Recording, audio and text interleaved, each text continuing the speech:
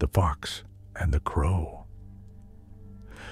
One bright morning, as the fox was following his sharp nose through the wood in search of a bite to eat, he saw a crow on the limb of a tree overhead. This was by no means the first crow the fox had ever seen. What caught his attention this time and made him stop for a second look was that the lucky crow held a bit of cheese in her beak. No need to search any farther, thought sly Master Fox. Here is a dainty bite for my breakfast. Up he trotted to the foot of the tree in which the crow was sitting, and looking up admiringly, he cried, "Good morning, beautiful creature."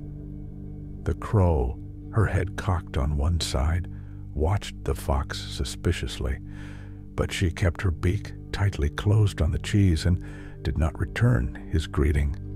"What a charming creature she is," said the fox. "How her feathers shine! What a beautiful form, and what splendid wings! Such a wonderful bird should have a very lovely voice, since everything else about her is so perfect. Could she sing just one song, I know I should hail her queen of birds."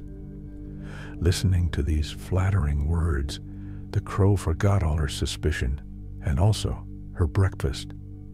She wanted very much to be called Queen of Birds. So she opened her beak wide to utter her loudest caw, and down fell the cheese straight into the fox's open mouth. "Thank you," said Master Fox sweetly as he walked off. "Though it is cracked, you have a voice sure enough. But where are your wits?" The moral of the story: the flatterer lives at the expense of those who will listen to him.